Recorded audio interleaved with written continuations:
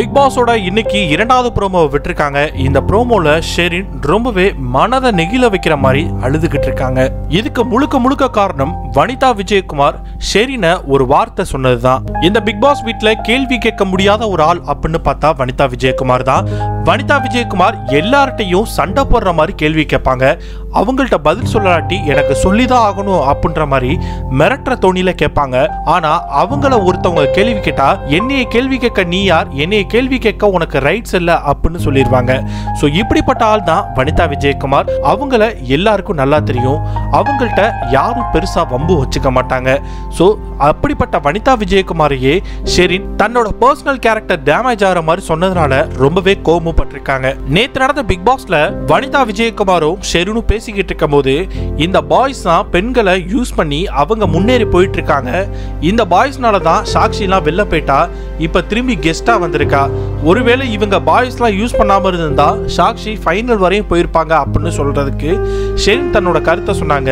நீங்க சொல்றது கரெக்ட் தான், ஆனா என்னையோ தர்ஷனையோ பாயிண்ட் பண்ணி சொல்ற மாதிரி இருக்கு. தயவு செஞ்சு பாய்ஸ் தான் யூஸ் பண்ணிட்டு விட்டுருக்காங்க அப்படின்னு சொல்லும் போது நீங்க சொல்ற பாயிண்ட்ல என்னையோ தர்ஷனையோ இன்டர்ஃபியர் பண்ணி பேசாதீங்க அப்படின்னு நேத்தே ஷெரின் வனிதா விஜயகுமாரை வார்னிங் பண்ணி விட்டுட்டாங்க.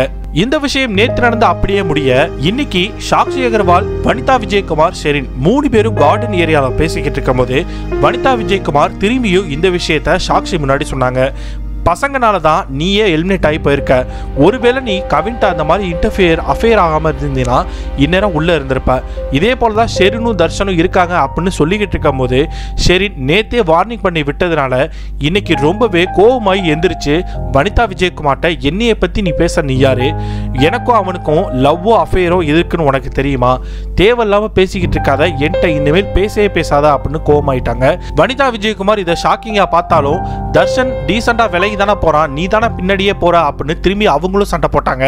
உடனே தர்ஷன்ட்ட நான் இது வரைக்கும் உன்னை என்னடா பண்ணிருக்கேன் சொல்லுடா அப்படின்ற மாதிரி வனிதா விஜயகுமார்ட்ட ரொம்பவும் சத்தம் போட்டு இருந்தாங்க.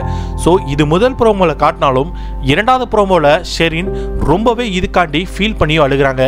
நான் தர்ஷன்ட்ட ஒரு நாளும் அப்படி நினைச்சதில்லை, ஜாலியா வேணா ஃப்ரெண்ட்லியா பேசியிருப்பேனே தவிர லவ்வோ அஃபேரோ அந்த மாதிரி விஷயத்துல நான் அவன்கிட்ட பேசினதே இல்லை அப்படின்ற மாதிரி சொல்ல சேரன் ஷெரினுக்கு ரொம்பவே சப்போர்ட் பண்ணியும் ஆறுதலும் படுத்திக்கிட்டு இருக்காரு. இனிமே இந்த வீட்டில் நான் தர்ஷன்ட்ட பேச போறதில்ல, தர்ஷன்ட்ட மட்டும் இல்ல வனிதாட்டையும் பேச போறதில்ல, இந்த வீட்டில் யார்ட்டையும் பேச எனக்கு இஷ்டம் இல்லை அப்படின்ற மாதிரி சொல்லி அழுகிறாங்க. இவ்வளவு நாள் என்னோட கேரக்டரை அண்டர் எஸ்டிமேட் போட்டு வச்சிருந்தாங்க போல. இந்த விஷயத்த யார் சொல்லியிருந்தாலும் நான் ஃபீல் பண்ணிருக்க மாட்டேன். ஆனா இவ்வளவு நாள் நான் ஃப்ரெண்டா நினைச்சிருந்த வனிதாவே இப்படி சொன்னதுதான் என்னால தாங்கிக்க முடியல அப்படின்னு சொல்லி சேரன்ட்ட ஷெரின் ரொம்பவே அழுதாங்க. இந்த ப்ரோமோவை பார்த்த எல்லாருமே ரொம்பவே ஷெரின் மேல பரிதாபப்படுறாங்கன்னே சொல்லலாம். இந்த பிக் பாஸ் வீட்ல ரொம்பவே மெச்சூரிட்டியா பேசுற ஒரு ஆள் அப்படின்னு பார்த்தா ஷெரின் தான். ஷெரினையே இப்படி வனிதா விஜயகுமார் சண்டை போட்டு அழுக வச்சிருக்காங்க. வனிதா விஜயகுமார்ட்ட ஷெரின் இப்படி சண்டை போடும் போது தர்ஷனும் இதை நினைச்சு ரொம்பவே ஃபீல் பண்ணி கார்டன்ல படுத்திருக்காரு. இன்னைக்கு நடக்க போற பிக் பாஸ்ல வனிதா விஜயகுமாருக்கும் ஷெரினுக்கும் ஒரு மிகப்பெரிய சண்டை காத்திருக்கு அப்படின்னு நல்லாவே தெரியுது. இன்னைக்கு வனிதா விஜயகுமார் ஷெரினை நடத்த போறத விதத்தை பத்தி உங்க கருத்தை கீழே உள்ள கமெண்ட் செக்ஷன்ல கமெண்ட் பண்ணுங்க. மேலும் பிக் பாஸ் பத்தின அப்டேட்டுகளுக்கு நம்ம ஃபர்ஸ்ட் ஜங்ஷன் சேனலை சப்ஸ்கிரைப் பண்ணுங்க.